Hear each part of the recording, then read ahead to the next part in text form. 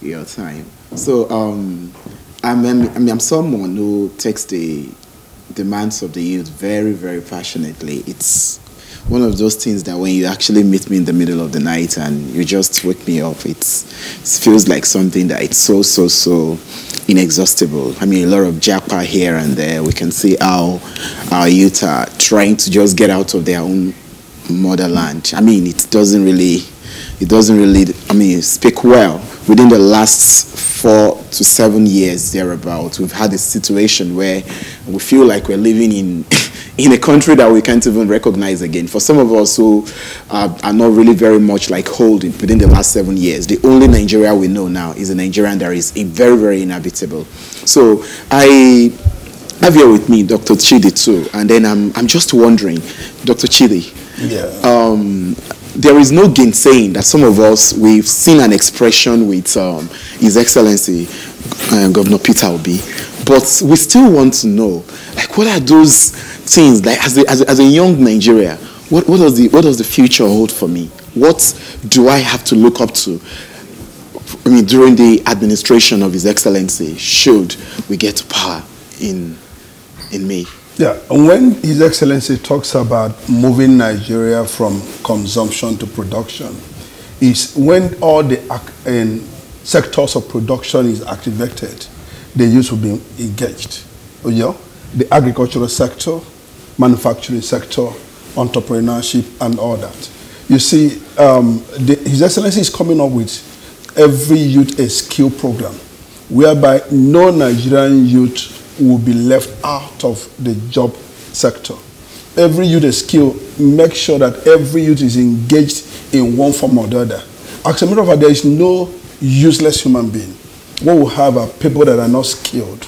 So His Excellency is going to take a very determined step to ensure that every Nigerian child learns 1 or 2 skills that could help him earn a living in life. Remember, he was talking about the 20 million out-of-school children, most of them in the north. And he said, look, if these kids can learn Quran, then they can learn anything else. Therefore, why don't we engage them in some life skills that will help them earn a living? Every human being can earn a living for himself and by himself if he's appropriately trained. Do that. There is one area that usually strikes me. I mean, this is one thing I've always been saying, you know, if I am sitting down across the table with whoever wants to be the next president of Nigeria, is the question of the minimum wage for the youths. No, not for the youth per se. I looked at it. In our country. In our country. Yeah. The question of minimum wage. Okay, so we have someone who is just 21 years old now, is going into the employment industry, and then it's basically asking, the basic minimum wage is 30,000 naira. And as a young person, probably you've been through school for like 4 or 5 years. We saw what they did with some very funny program within the last 7 years. They call it, I don't want to mention the name, but they are not basically empowering us. So what does the future hold? What does the next administration hold for us? What do they have in terms of minimum wage? What can we look up to? Yeah, His Excellency has talked so much about paying Nigerians living wages. You see, the truth of the matter is that we have not come to understand that every human being would make a living out of the current job he has. If someone lives on 100,000 a month and you pay him 30,000, he's going to make the difference, the 70,000 difference from that job. This is one of the major things that is for corruption. I remember when Prof was talking on the security platform, he talked about the police. How do you give a man a gun and you pay him less than 100,000 a month and you expect him to respect the citizens he's supposed to protect? So part of the things His Excellency is bringing on board is the hourly wage and paying Nigerians living wages. Wages that are adjusted to the inflationary rate. You know, someone that was earning 30,000 a month in 2015 is actually not earning 30,000 a month this year because of the inflation. You have over 20-something% inflation rate, and you're paying people the same rate you were paying them when exchange rate was $200 Today, exchange rate is $700-something in the black market, and you still paying people the same rate. Of course, most Nigerians, their wages can't take them home. And part of the things the government will do is, if you really want to fight corruption, you must pay people living wages. Okay, so I mean that's one thing that I always feel like, because no investor come to your country if people can't even afford their products. So purchasing power has to be something that we need to actually look at. Yeah. And you have to start from this particular wage. So I'm going to look at it from, okay, so now we have that particular side of the supply side, or the demand side. Then let's look at the job creation side. Now, you've mentioned the skill, but then, of course, if I have a skill and then I have to look at that particular supply side, I'll be able to say, okay, these skilled people, they are going to come. We're going to talk about skills much better. I mean, because I want to actually get that idea of small business or probably youth business entrepreneurship. What are your thoughts on this particular area? I think I do have some of my own thoughts, but I still feel I want to actually get your thoughts as it were. What are those things? What are those concrete and very appropriate programs that you feel that, okay, these are the basic things to say, youth out there, because these are very, very important to the youth. We have a lot of youth who cannot find jobs, and it's not always the case that they don't have skill. So, and like I've said, we're going to talk about the skill. Now, you have a young person. So, we have some youths who they want to be gainfully employed. But we have some youths who are ready to actually create jobs for the other. So, I mean, I want to be able to say, okay, so if you have someone who wants to create a job and you have someone who wants to get a job, then it's only normal, it's only appropriate that we should have it's sort of like a very, very determined government policy for those who are ready to create the job. And when I mean policies, I mean some steps of policies that will not just be basically on funding, but also in terms of governance of the funding, because within the last 7 years, we've been having a series of funding. Okay, we've been having some series of fundings that the government have been coming up with. But then, of course, it seems that these fundings are not appropriate. Because, okay, apart from the fact that the funding might not be much, but then we also have the situation where they are giving this funding wrongly. Do you understand? Okay, let me get David's thoughts on some of this area. Let me get David's thoughts. David, please, I would like to get your thoughts on the area of what do you think about business funding for the young people? What are your thoughts basically on how you feel government should have a strategy of funding for the young people? Yeah, sorry, I'm not sure why it's not letting me show my video. Maybe the host wants to sort that out.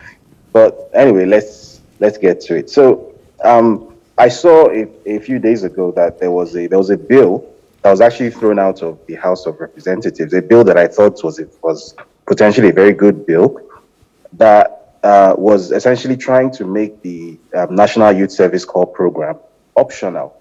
And that in the absence of it being a mandatory program, as it is now, that young Nigerians should instead be given the opportunity to use that funding that would otherwise be used by the government to enroll them in the NYSC program to start businesses. So it was essentially going to turn what is currently the NYSC into probably Africa's largest small business accelerator. I thought that was a brilliant idea, but for whatever reason, it's been thrown out of the House.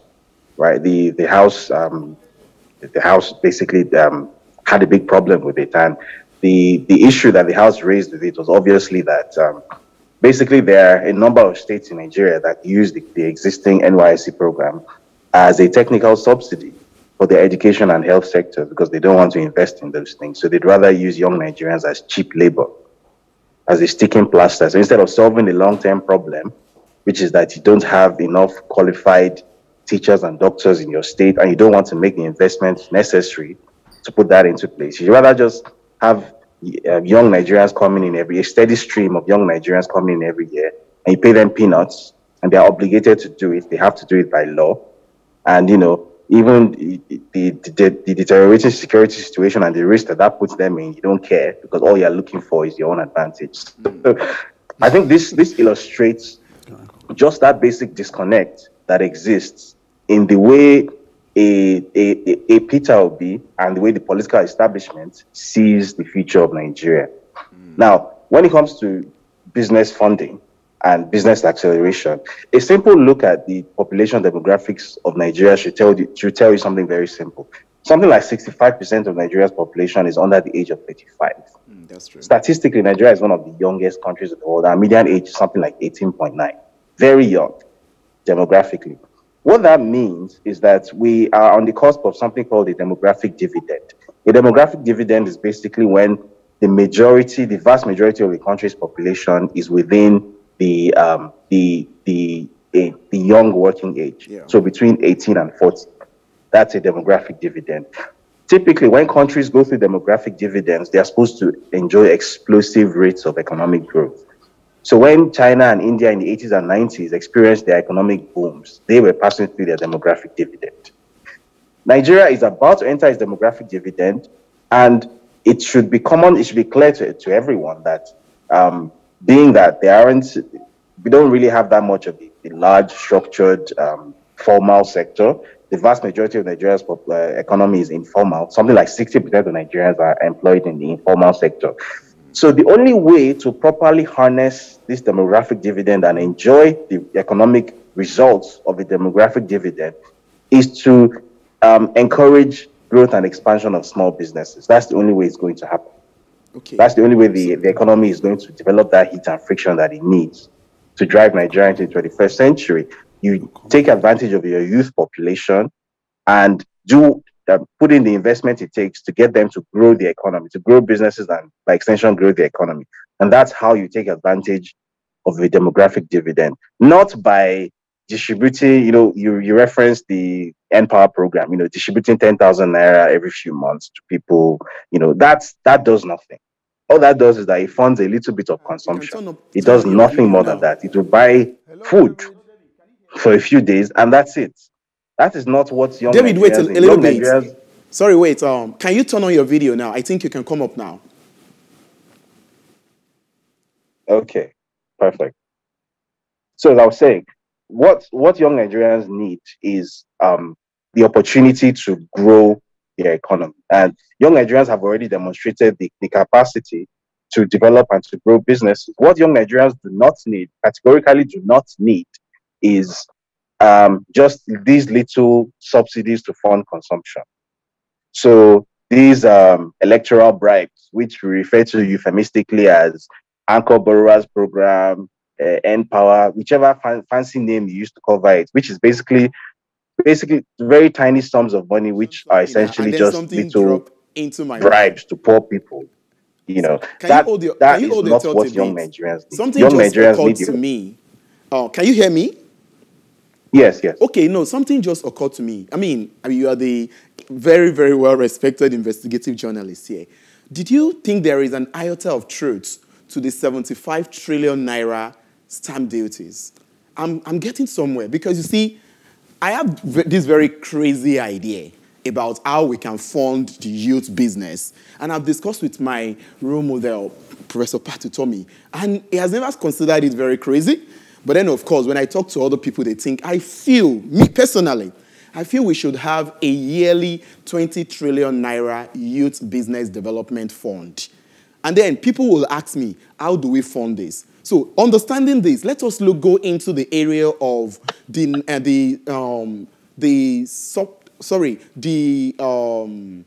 stamp duty. Is there any iota of truth in the very fact that we have a situation where we have 75 trillion naira unremitted stamp duties? Is there any truth there? Maybe probably I can then go to... Can you hear me?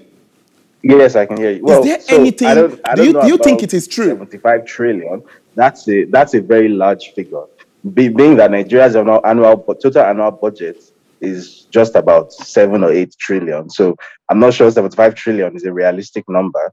If you had said 75 billion, maybe. And by the way, I don't doubt that there's definitely some level of corruption going on in the stamp duty remittances. It's the amounts that I'm not too sure about. But going on to your point about the possibility of funding basically a nationwide business accelerator program, I think this is not just a good idea. I think it has actually been done before.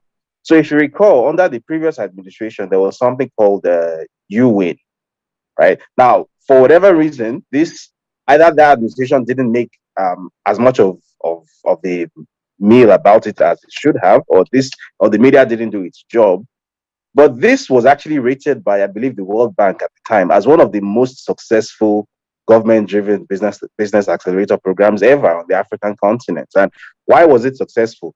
The simple reason was that the government itself wasn't directly in charge of administering it. So the government funded the program and then hired your corporate consultancies like KPMG to actually manage the actual day-to-day process of selecting people, judging business plans, that sort of thing.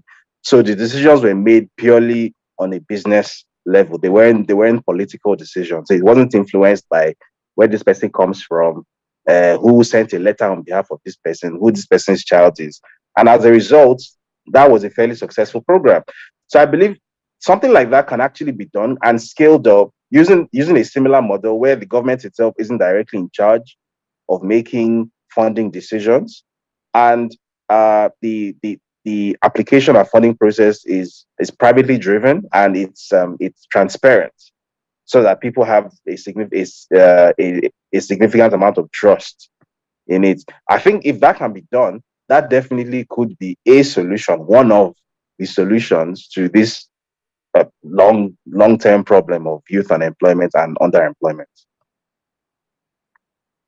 Private sector, and I believe that the best approach to monitor funding disbursed, for me, I believe in equity structure. I really do not believe in grants very much, and I don't believe very much in loan.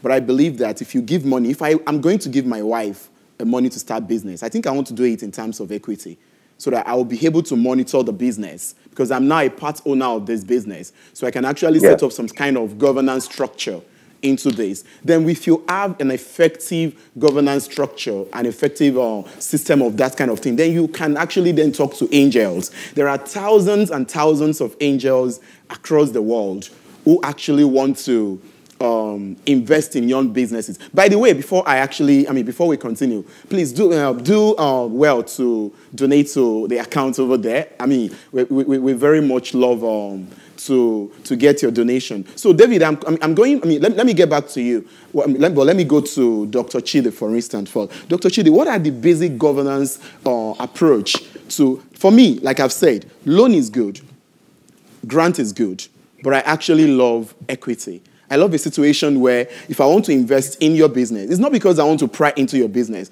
but I want to invest there so that I can actually monitor it. So what are your thoughts on that kind of funding structure? For me, it is not something we cannot do. There are thousands and millions of angels out there who wants to actually invest. What they are just interested in is that there's a very strong and a very efficient governance structure in order to monitor the young businesses that we're actually talking about. What are your thoughts on this particular area for the Obi-Datti administration should we actually come in May? Yeah, I think we are starting with bringing in transformation in the way government agencies operate. One, as of today, most of the government agencies operate as enforcers of the law, not enablers of businesses. These are two very different things.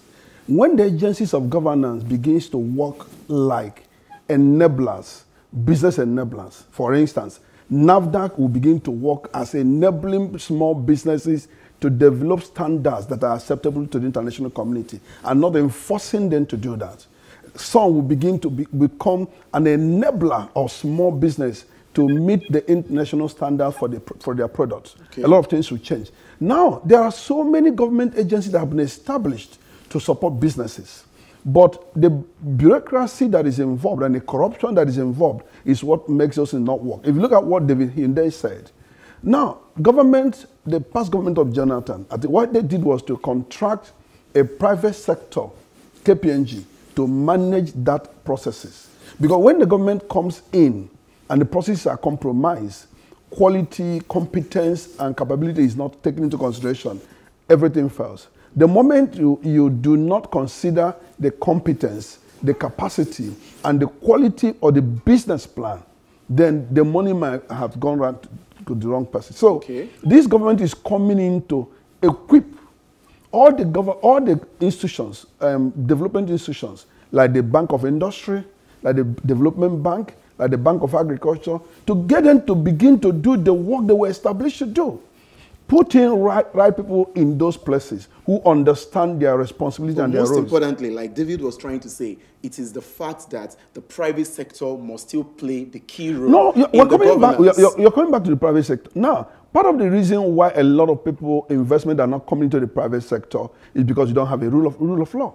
Part of the things the presidency is bringing to play is rule of law, establishing a rule of law, and ensuring that every case that goes to the Nigerian courts is concluded within 12 months. No case should exceed 12 months. So if we have a dispute and we go to court, it shouldn't be there for 10, 20 years. And when people know that if I have a disagreement or business misunderstanding with you, I can go to court and get justice, then I will be comfortable with investing money in that. And then a lot of things will happen. When you create a conducive environment for businesses to thrive, and knowledge is celebrated. Right now in Nigeria, knowledge is not celebrated.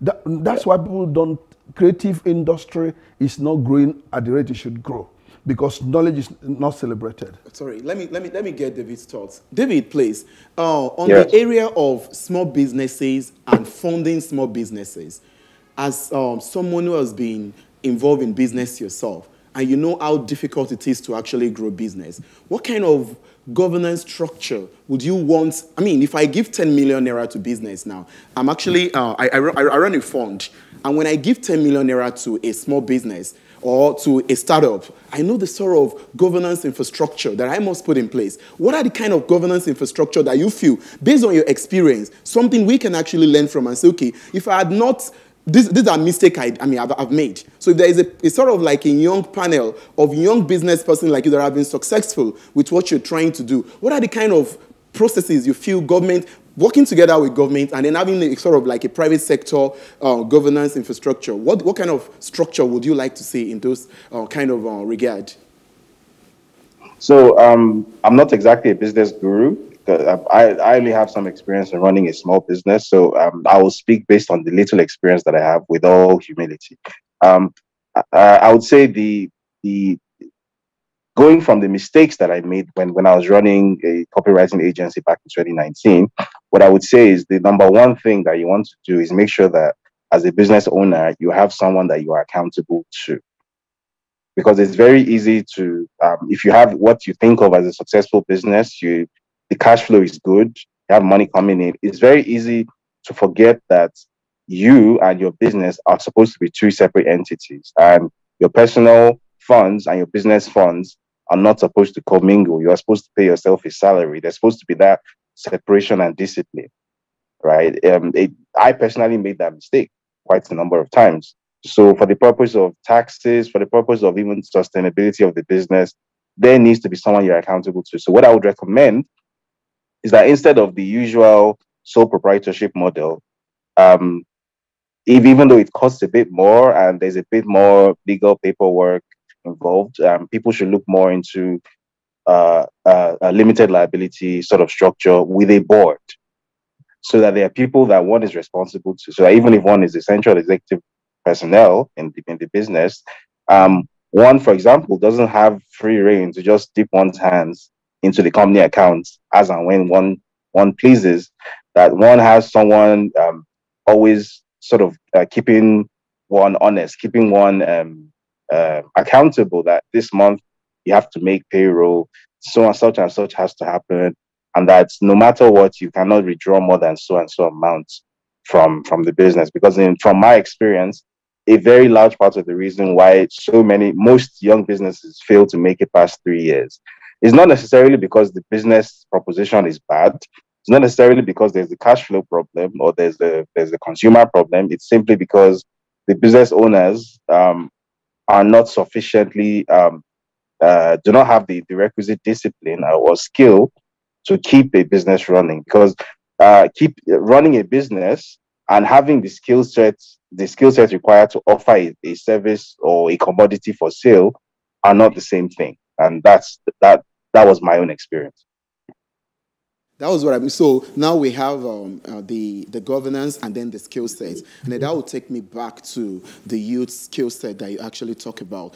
Now, David, an idea like incubation centers, maybe probably one in local government. What do you think about this kind of thing? You know, for me, I feel in a community, if you look at a community, for instance, there will be lots of people within that community that are gifted, right? Or maybe probably there will be lots of people that needed that particular skill set, maybe entrepreneurship or employability training. What would you think about the idea of the incubation centers? Like, where youth can actually say, okay, if I need to actually learn something, if I need to actually get funding, if I need to actually become a small business owner, I would actually, there's a place I can actually go to. What would that kind of thought, how will it go in your mind? What would you want? Is there something that there are actually such things that already exist. I don't know if you know about an organization called the Seed Stars. So they run a global network of such incubation centers. They're trying to expand across Africa and across Nigeria as well. So far, they only have a space in Lagos and I think Abuja, but they're also trying to expand. How I think a government would key into this would be, obviously, there will be a significant amount of government funding involved, right? The government has to invest in this. But very crucially, instead of it being government property, the government should rather partner with a private sector entity like Seed Space, right? So the government will have equity in that joint venture and then let the private sector drive that thing. So there can be a bit of, government incentivization involved. So for example, where in places where it may not necessarily be that viable to cite an innovation center or an accelerator, maybe because the skilled population maybe isn't really there, but for the purpose of government presence, it would be expedient to put it there. Such things might be possible. So the government is the one putting up the money, right? But it's driven by the private sector. The day-to-day operation is driven by the private sector. So such that, because if you leave it completely to the private sector, what tends to happen and what has happened elsewhere is that everything gets centralized in one or two places. So the private sector obviously will go straight to Lagos, and then everything will get centralized in Lagos, and then everybody keeps on coming into Lagos. And that's not really how to grow an economy, right? Even though it's good to have a hub like Lagos where you can access everything, but bear in mind, Nigeria is a country of close to 200 million people. So you can't have 200 million people in Lagos and Abuja alone. So you need to have 5, 6, 7 other, mid to large sized viable cities, which have their own, large economies too. So you need to have such things in Ibadan. You need to have such things in Benin, in Kano, in Port Harcourt, in Warri, in that kind of thing, in Enugu, in Onitsha. So how a government would key into this would be to put up the required funding, but going through the private sector. I can't stress that enough, because if the government tries to go it alone, it just becomes yet another Nigerian government scheme, yet another subsidy, right? And we know what the history of that is. Sorry, in Nigeria.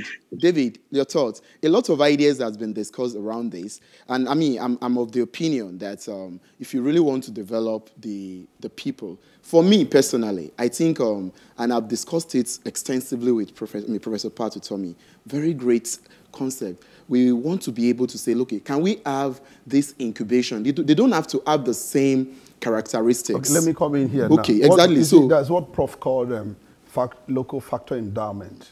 Now, you want to set up an incubation center, for instance, in Kano.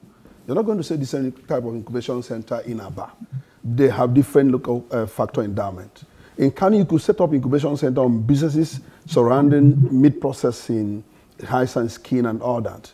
Maybe in another place, you set up an incubation center about rice production and processing and all that. And in Aba, you set up incubation center for garment making, for shoe making and all that. So we take into consideration the local factor endowment in that area and then set up incubation center that serve that local factor endowment. That way, you even reduce the urban migration. For people don't need to live where they're living. They can do that thing from their own local environment. So you can then have a sort of like an industrial cluster around that particular value chain. Every geopolitical zone. David, this is something that I feel basically that it's a no-brainer that the government should actually think about this. It's something we shouldn't have to be talking about in 2023.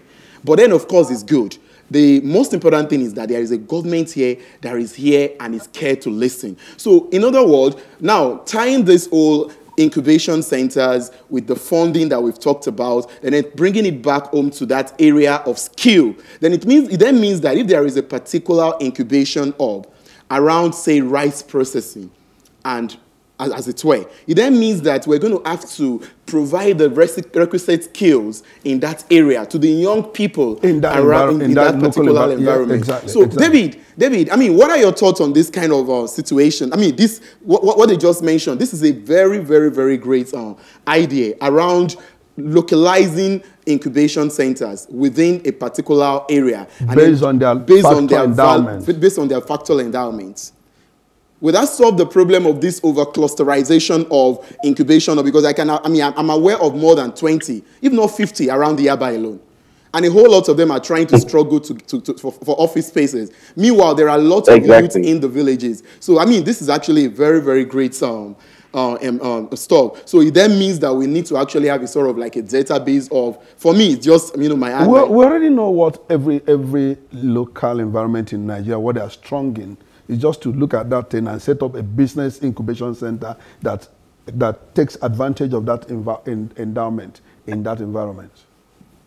I completely align with that. I completely agree with that. And what I'll just add to that is that this feeds into something which, if a few people who are active in the economic policy space in Nigeria have been trying to stress over the past 7 years, especially, that in economics, there's something called comparative advantage.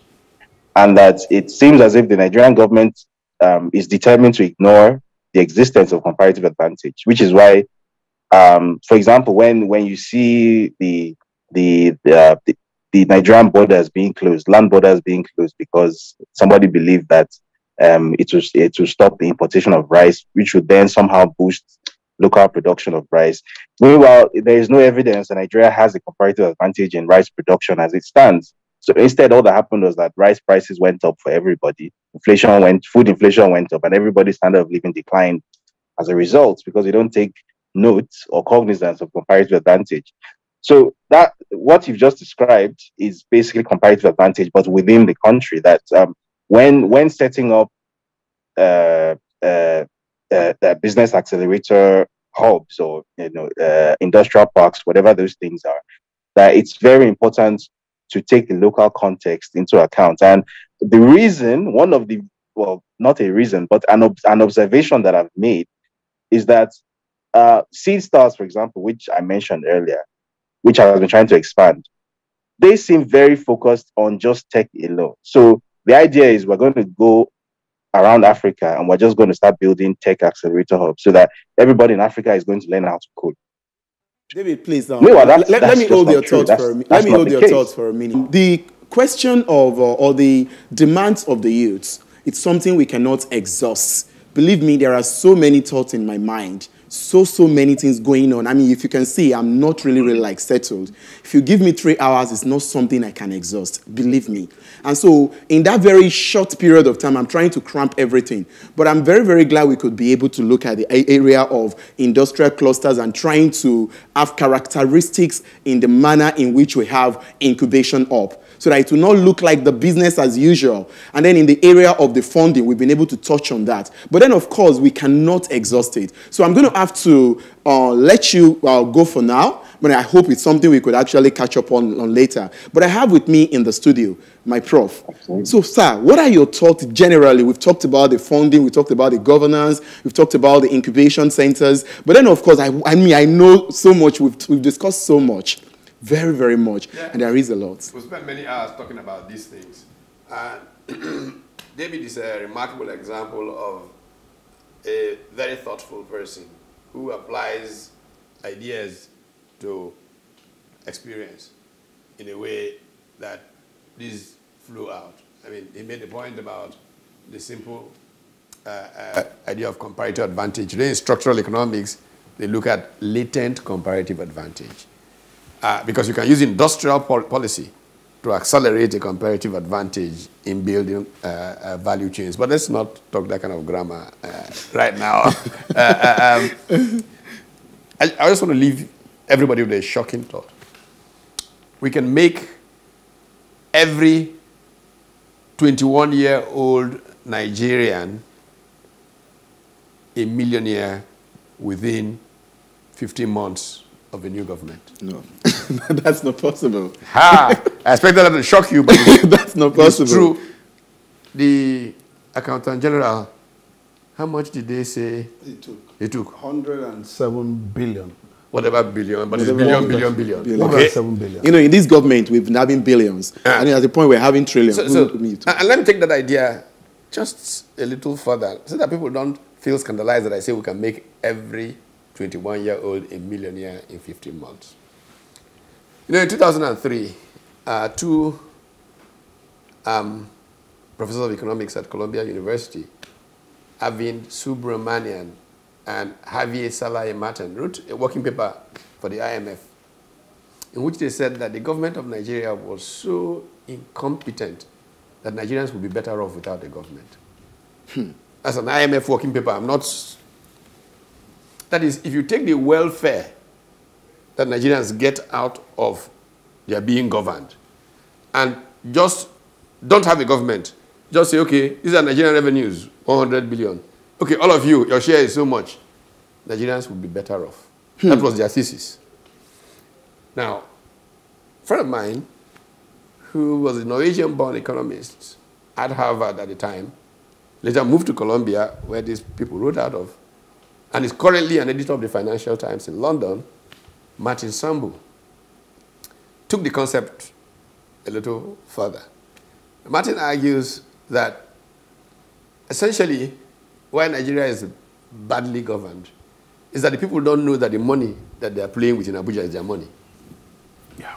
That if you collected all of Nigeria's revenues, wrote to the Soro champions, all of them, and said, look, oh, your share of this Nigerian money is 20 million naira for 2023. My money. But they won't give it to you now.